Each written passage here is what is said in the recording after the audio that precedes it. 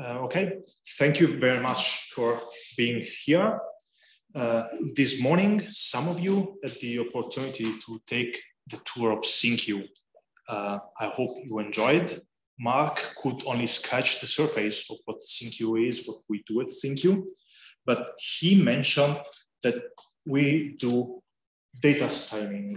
And in this talk, I want to describe slightly more what we do.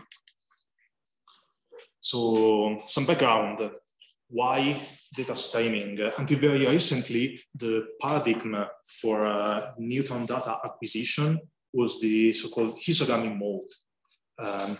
Data was already directly in the detector electronics histogrammed, both in space, and this makes sense. Okay, we have pixels, we have detectors with pixels, and in time. That means that you create a bin histogram in space and time, and you add 1+1 point to the corresponding pixel. Why this? There were historically limiting factors. For example, a modest neutron flux of neutron sources.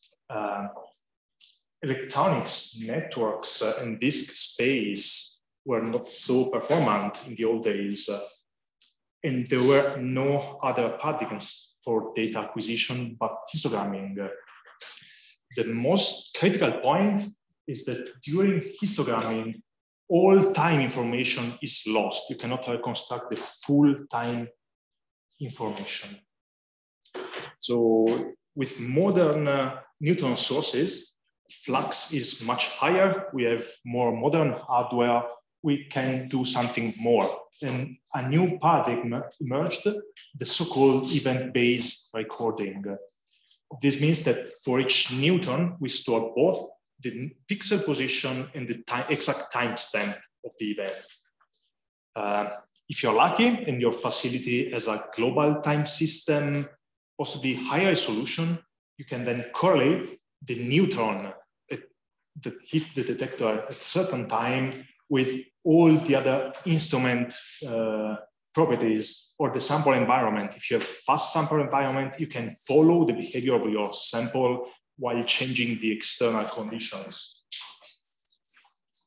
This enables dynamics experiment. You can let your system evolve even with very fast sample environment, for example, and keep recording data, then you are able to correlate what happens, why. So PSI jumped into this world thanks to the Brightness collaboration. Brightness is a program originally for ESS. The idea was to ensure that the critical challenges are met to provide high impact in scientific and technological knowledge. And in particular, we consider the work package 5, where we want live processing of data taken at ESS experiments. And what we started with is to develop a software to aggregate all these data. We have different data from different sources. I will show later. We have EPICS IOCs, we have detector data, we have sample environment, and we want to put everything together and let the client be able to connect to this data stream. We have some requirements. The system has to be, you must be able to scale properly. Has to be reliable. We want to run 24/7.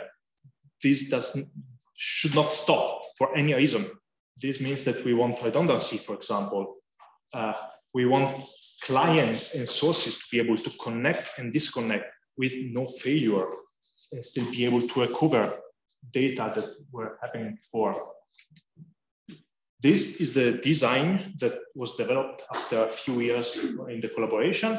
Everything starts with a Kafka cluster. That is our broker that stores everything. This is the aggregator that we wanted. It was already present on the market. We could put our effort into the other components. So I will show later that the advantage here is that you can scale, you have a redundancy, you can increase performances just by adding more brokers. Then, as I said, we have detector readouts, and we developed a tool called the event information unit that is able to send detector data, whatever form that is. You write your own module and you can fit the Kafka cluster. same for fast readout for sample environment. You have a tool that transfer to Kafka. EPICS, amazing and everything, but still we developed a tool to connect EPICS to Kafka. And on the other side, with the consumers, we have the experiment control system, in our case, and in ESS as well, it's NICOS. We have the file writer, that is a tool that we developed, and you can have other consumers, as many consumers as you want, for example, mounted in the original design. So as I say, the key component, the backbone of the system is Kafka. Kafka is a project released by Apache. It's a pub-sub communication system. You can just download, deploy on your machines and run it. The main features, is that you have so-called topics, which are some sort of channels in the pub-sub component. You have producers that can publish messages to the topic, and you have consumers that can connect to the Kafka brokers and consume messages. You can have as many producers you want, as many consumers you want. On top of that, Kafka is structured so that you can increase the number of brokers just by firing up another one, and in principle, your performance is scaled with the number of brokers. But you can also configure so that you have redundancy. So you can have the same topic with the same messages replicated on different brokers. If one of the broker goes down, dies, the machine dies, there are all the other one that keeps collecting data. At the same time, you can split into partition, a topic into partition. Basically, you write in different point of the disk. If you have a parallel file system, this is amazing. The system scales with the number of partitions up to a certain limit, and not only the number of brokers. So this is how Apache advertised the system. It's a distributed, highly scalable, elastic, fault-tolerant, and secure manner. So we are running the system since a few years and are quite happy with it. The other actors are EPICS. Okay, we all know what it is. No need to spend time on it. We have Google flat buffers. As I said, we have different sources, we have different consumers, but we want the consumer to be ignorant in some sense from the source. We just want one way to serialize data, and one way the consumer can deserialize data. Still has to be aware who sent this data. Does this data come from a motor? Does it come from the chopper? Does it come from the detector? And flat buffer does that for us. Flat buffers let you serialize your data and gives you an amazing four characters identifier that you can use to describe your schema. So it's a schema system. You have to write your schema, you compile it, and then you can unpack your buffer as you want. But still, you don't need to unpack the message from the very beginning. You just look at those 4 characters and you know how to unpack, you know what's the content. Is it something relevant for me? Fine, I will spend my time, my energy into unpacking, else I just ignore the message. Mounted is not, it's not used at PSI, at SINQ at the moment, but was part of the design. And as I said, we developed some component of the system. The event formation unit, it's a tool, a modular tool that lets you read data from your detector electronics. You can define different modules. You have a new detector, you just write a new module, don't need to rewrite the whole EFU or whatever. Kafka to Nexus is the tool that we use to write data, as the name says, from Kafka to a Nexus file. It's configurable. Configuration goes via a Kafka, a message in Kafka. Amazing, everything is in Kafka. Then we have the forwarder. Before this was known as the EPICS to Kafka forwarder. As the name says, forwards EPICS PVs to Kafka. And in the end, we have a small tool that we use as histogrammer, because in the end, in our control system, we want some live feedback. We want to see what's the image, that how the image look like. So we histogram the data. Still, all the original event data are stored in the broker. These are some preliminary benchmarks we did many years ago. We had a GPFS system via InfiniBand, and this is our scales. So according to the message size, number of partitions increase. This is just the producer. Then we also have how the writing module from the file writer writes. So the limit of the system was 5 GB, and here we were able to reach 4.8. And the whole pipeline, this is mostly to show you the scaling. 1, 2, and 3 brokers. As you can see, it's not a proper linear scaling, but it's rather nice. At SINQ, as ESS is still in development, at SINQ, we are lucky. We have a running facility, and we have 2 instruments that can do event stream, plus potentially other 2, but they are not implemented at the moment. There are some small differences. We replaced Kafka with Red Panda. It's a C++ broker communication system. It's exactly like Kafka, implements the same API. That means you can just replace fire up Red Panda instead of Kafka. You get rid of Zookeeper. It's C++, not Java. Nice. I'm happy with it. It's 1 year that it's running. No one noticed difference. We don't have a global timing system. That's bad. We use SECOP for sample environment. We don't have a specific fast sample environment system. AMOR is in production since 2018, and now it's being rebuilt. DMC is in production since December last year. So this is how the system looks like. It's very similar. Just we have Red Panda, we have SECOP, then EPICS forwarder to Kafka, EFU to Kafka, NICOS consumer, and the users. This is how data looks like for a developer. Yeah, you might be able to see something. This is an event, detector event stream. Here we have the chopper monitor.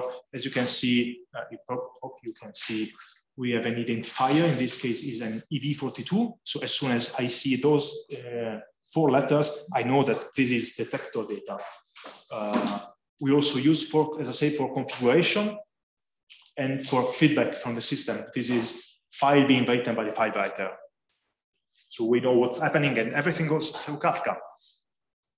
And this is what the user sees. He doesn't know anything about the system. He just sees his nice scattering pattern, powder diffractometry, single crystal. Nice, they're happy so far. And this is how a Nexus file looks like.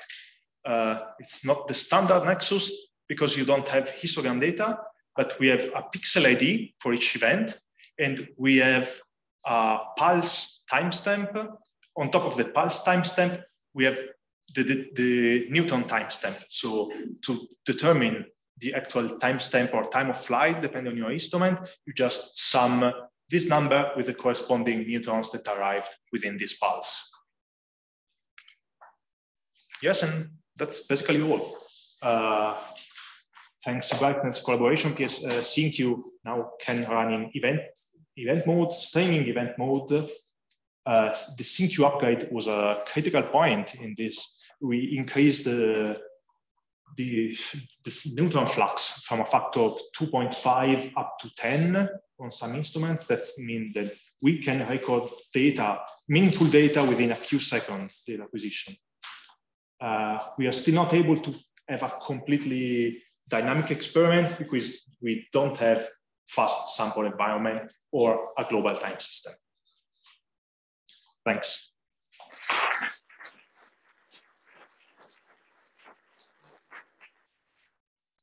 So are there questions for Michele? Yeah. How do you solve the authorization? Oh, we did not solve. So there are different levels of authorization. In principle, you can already in Kafka define which component, which client, which consumer can connect to a specific topic. That is something that you define at Kafka level. Authorization on the instrument computers, there is basically none. we have our user for the instrument computer, and everything is saved under that user. Everyone is in principle able to read someone else's data. But that has nothing to do with the data streaming system. NICOS is responsible on that. In principle, you can write something in NICOS, in the control system, that makes sure that the file is saved with authorization from your experiment. Nothing is implemented at the moment. Asking about the Kafka.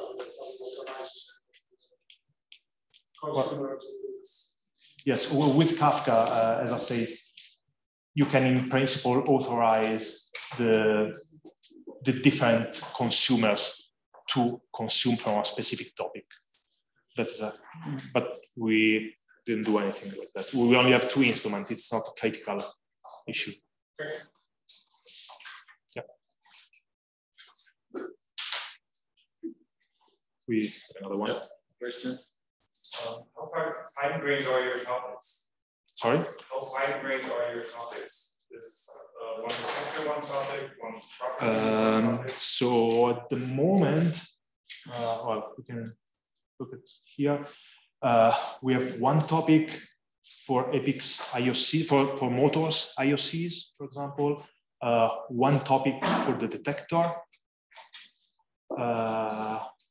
Yes, but one for no, the sample environment in our case goes in the same topic of the EPICS PVs, but it's on you. You can define as you want. But you're planning to stay rather large on those topics. At the moment, we have, I think, 4 or 5 topics per data acquisition, plus all the communication topics. Thanks. But just briefly show.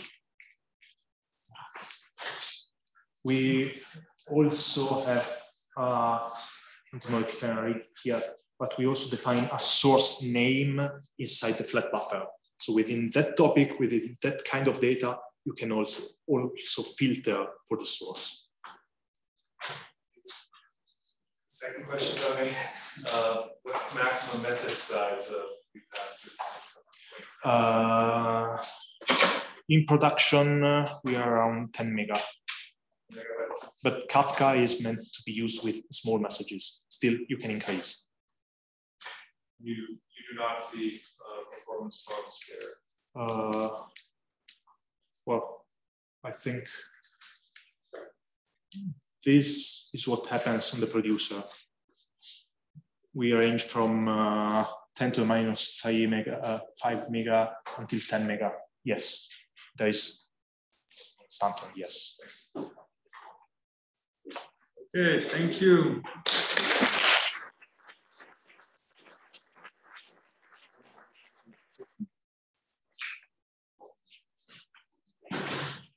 So in fact, there is a question in the chat, so maybe you can answer it.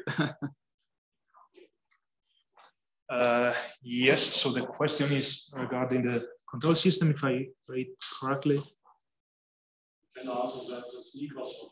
Exactly. So at the beginning of the brightness project, we do not only evaluated a solution for data streaming, but also the control system. In the end, we were considering Blue Sky, but we decided for NICOS. So that's the control system that we are using.